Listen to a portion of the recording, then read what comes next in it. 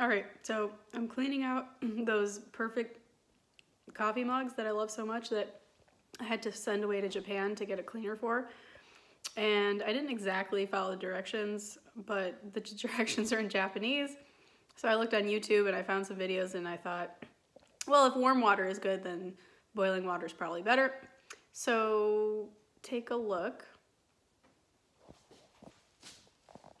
So I followed the directions here. All the parts are in there. It looks like pretty legit.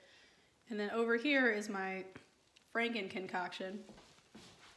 And if you look closely, it looks as if that solution is actually like extruding the coffee stains out of the mug. It is so freaking sweet. So behold, I guess don't make my mistake, or at least maybe put some towels down or something, which is what I'm gonna do.